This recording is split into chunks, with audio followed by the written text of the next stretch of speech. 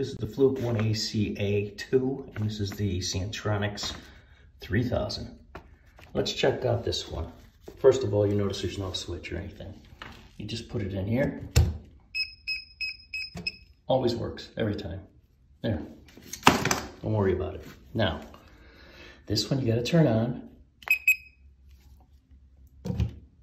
And of course, it doesn't work because it wants to be in there farther. I don't know. And then, is it off? So I got this switch that isn't working, or I think it might not be working, but, so it's live here, it's live here, but, you see this, but if you switch it to the other position, same thing. So that got me to investigating, and I solved the problem in the next video. Watch it. Voltage pen comparison, Santronics 3000 and a Fluke 1ACA2. Santronics first, let's check this wire. Dead, check that wire, dead. Check this wire, not even on it yet. It's alive. Okay, this is dead. There's nothing here.